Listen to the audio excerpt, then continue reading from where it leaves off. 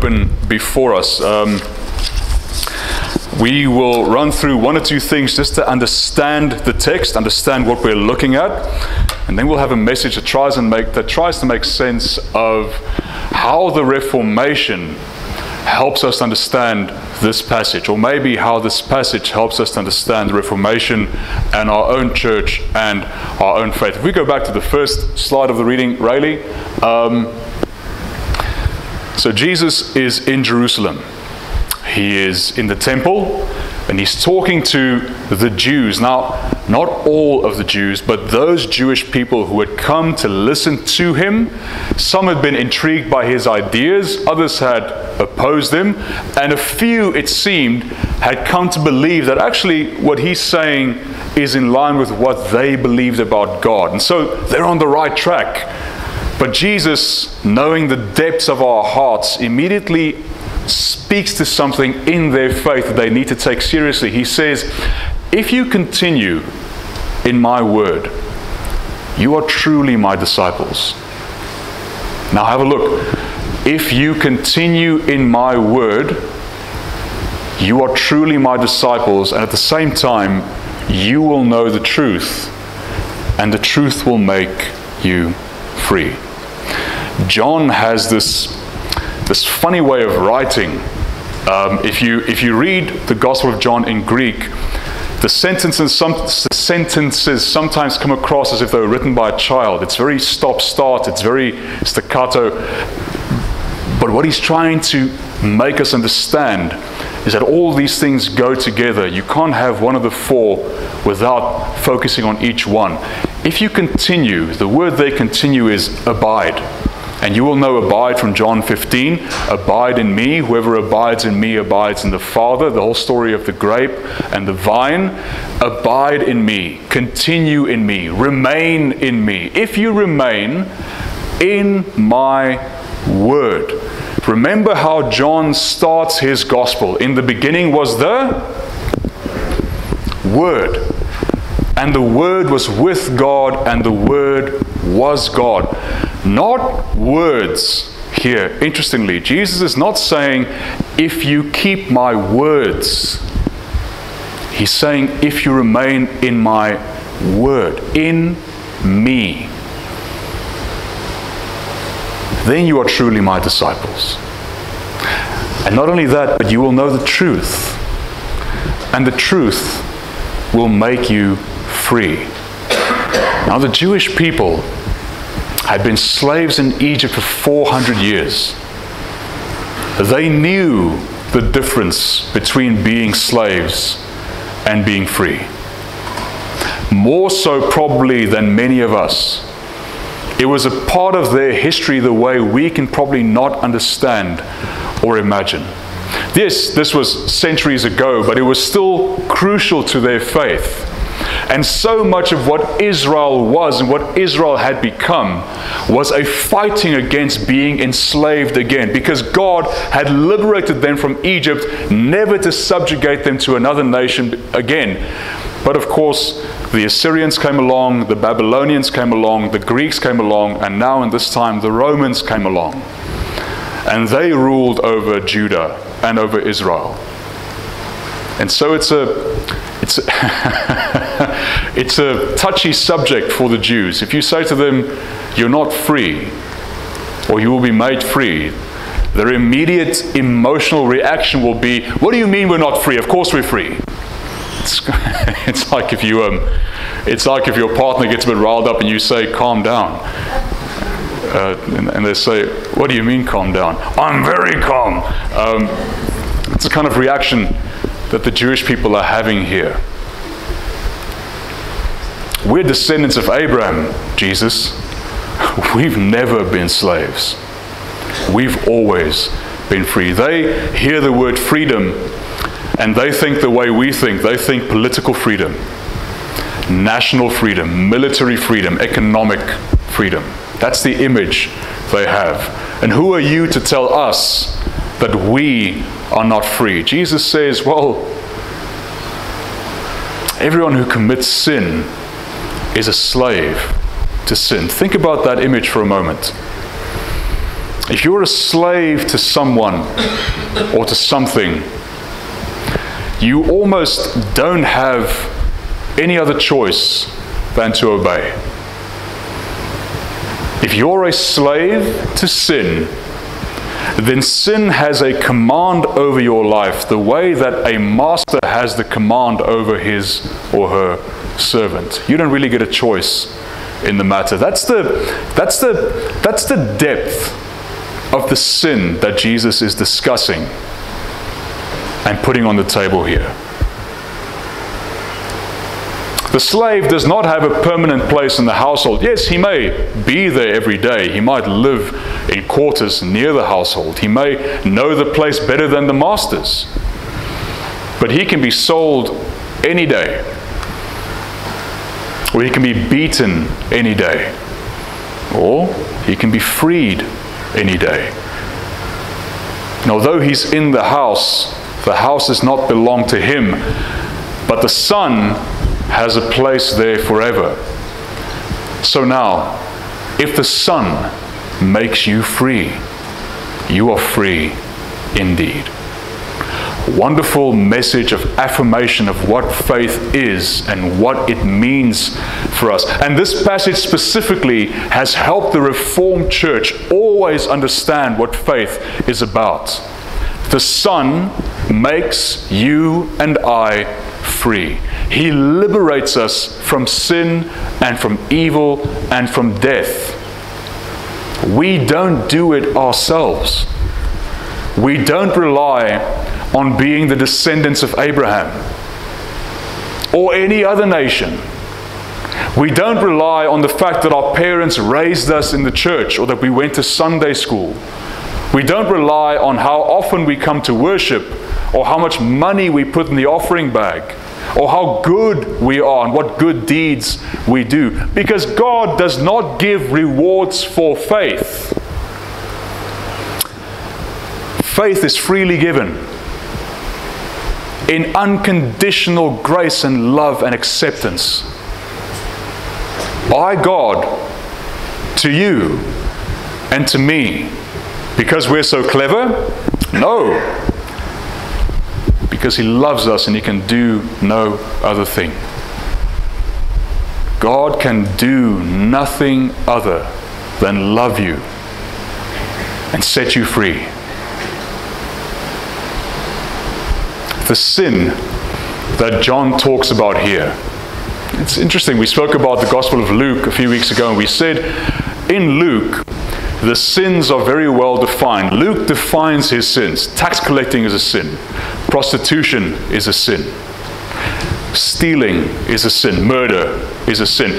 John takes a different perspective. John says, yeah, those things aren't good, but they're not really the sin. The sin is not believing in Christ. It's almost the sin before the sin, isn't it? John is saying long before your actions bear out some kind of sinful deed or consequence, long before that, there's something deeper in your mind and in your heart and in your soul that leads to those actions, and that thing is the sin. That thing is what must be targeted. And John will say it is summed up in unbelief. And now here's the dangerous part. It's not as simple as not believing in God. I would go so far as to say that's easy. It's easy for people who aren't Christian to say, I don't believe in God. And, fair enough. The danger, the complexity exists within these four walls where we do pledge our belief in Christ. The danger is this, that we say we believe in Christ plus something else. So we believe that we are saved by faith, but surely our good works count for something. We believe we are saved by grace, but surely our ancestry who our parents and our grandparents and Abraham himself was, surely that counts for something with God. We are saved through Christ, but not Christ alone. I've got a part to play in my liberation as well. You see, for John, unbelief is not simply denying the existence or the agency of God. Unbelief for John is believing in yourself. Believing in yourself before and above believing in God. It goes further than that. Not just believing, but relying on yourself instead of relying on God. Now you might think, well, Fritz, I don't do that. I don't rely on myself. I know myself pretty well, and I'm not that great.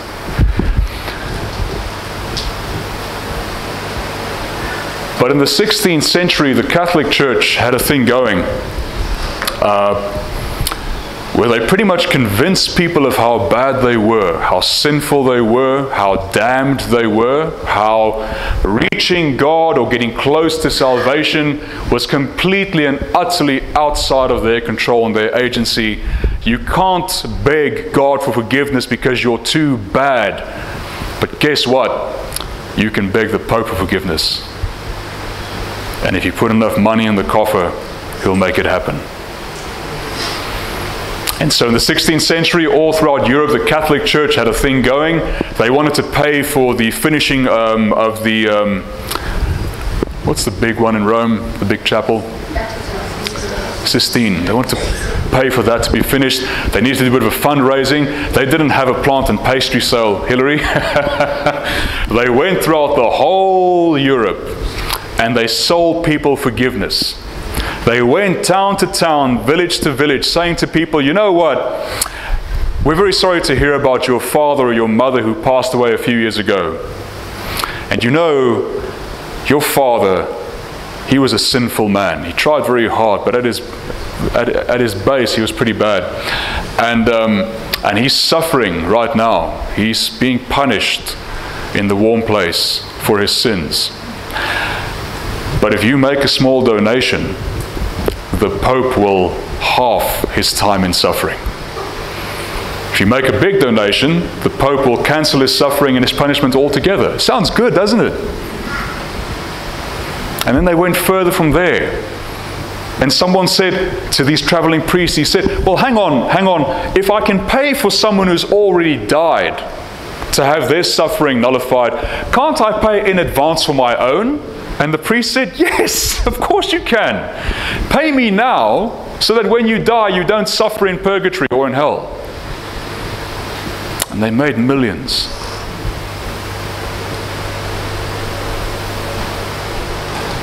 And they made millions off this simple lie. I want you to hear this clearly. It's not that the Pope himself was evil. It's not that the priests were evil or somehow sent by Satan. It's that people, regular people like you and I, had begun to believe on a very deep level that somehow something I can do can guarantee my salvation. I can pay to be forgiven. There's a guy who's called the head of the church who has all authority over life and death, the Pope. And I can petition him by my wallet or by my good deeds to somehow secure my salvation. Do you hear the problem here? It's not that there was unbelief in Christ and then misguided belief in the Pope. It's that there was unbelief in Christ because there was misguided belief in the self. And so you had Martin Luther, a Catholic priest, went to university at 13 years old and got his doctorate in philosophy before he was 18. Brilliant. They called him the philosopher. That was his nickname. Became a Catholic priest, studied the scriptures, was convinced that God's wrath and God's damnation was for him specifically. Psychologists who read the story of Luther and who read his writings will tell us that he seems like he suffered from terrible bouts of depression,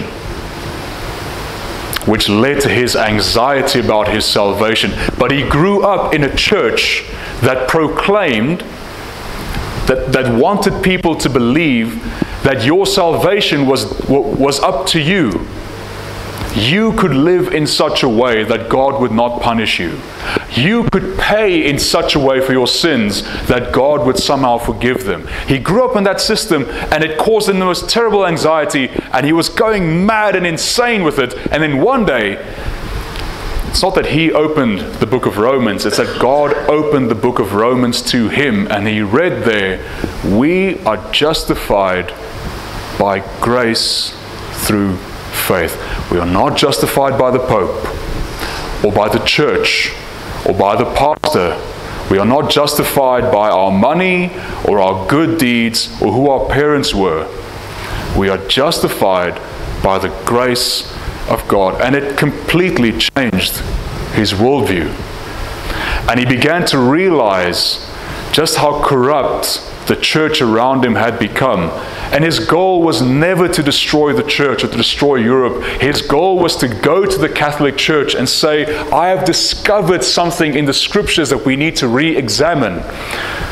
And so in 1517, on Sunday the 31st of October, he wrote down 95 theses, 95 things he wanted to debate the Catholic Church on.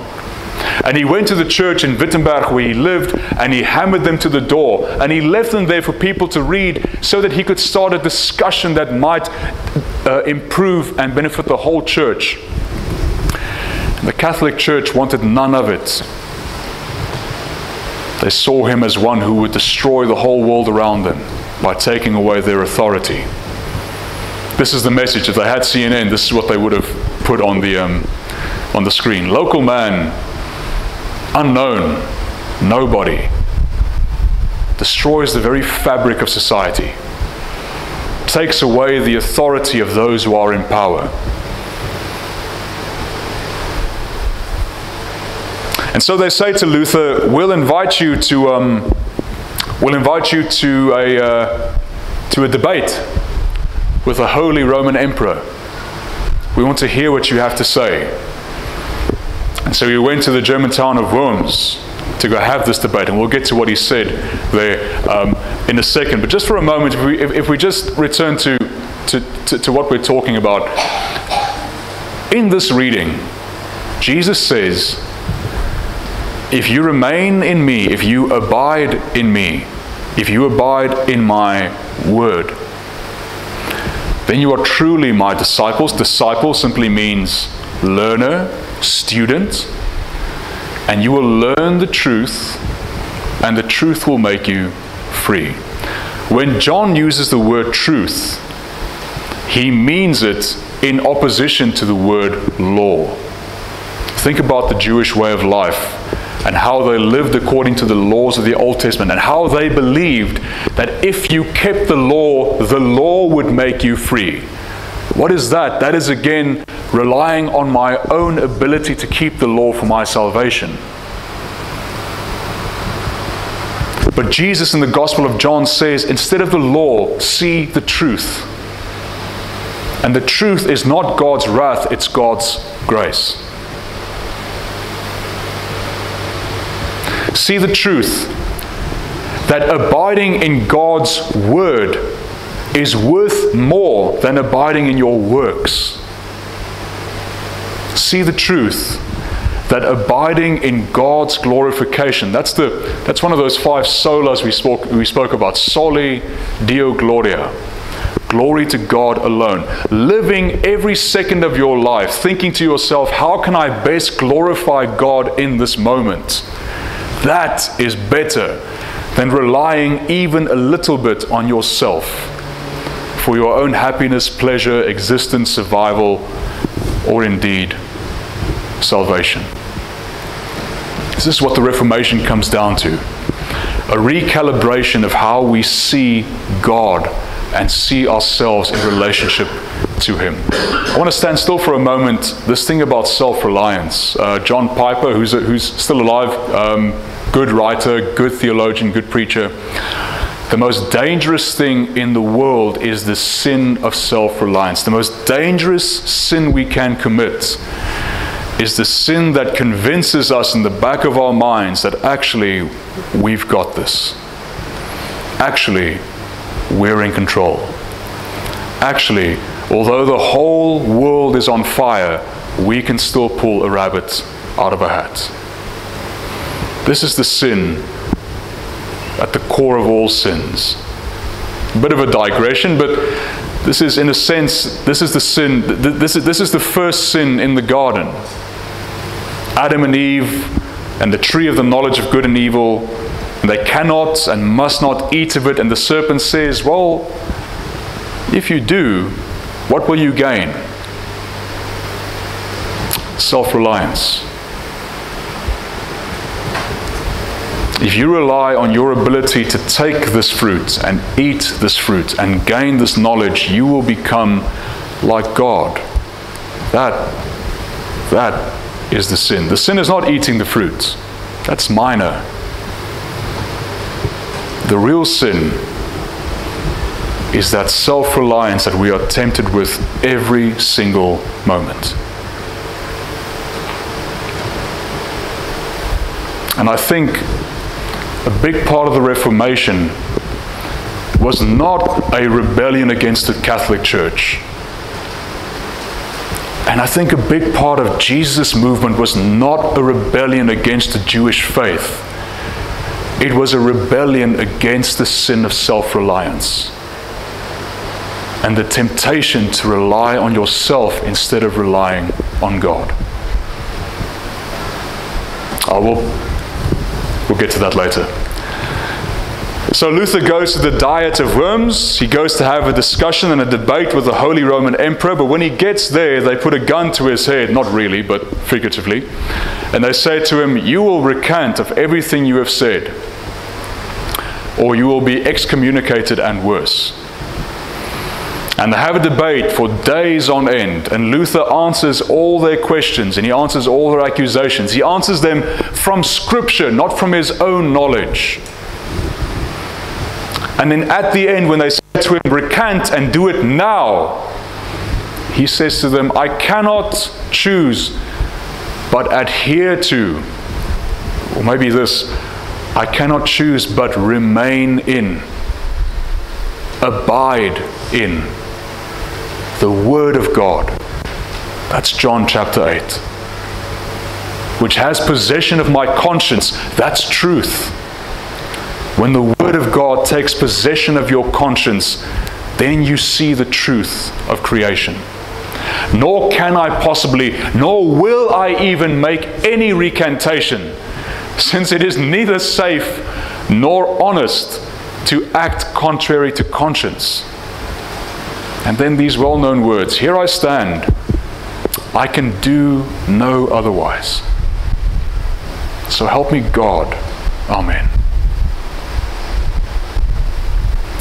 Perhaps that statement can sum up the reason we have a church today in which we have our own Bibles to read and our own songs to sing and our own deep personal relationship with Christ that requires no mitigation or mediation or a pope or a priest or a pastor or anything else.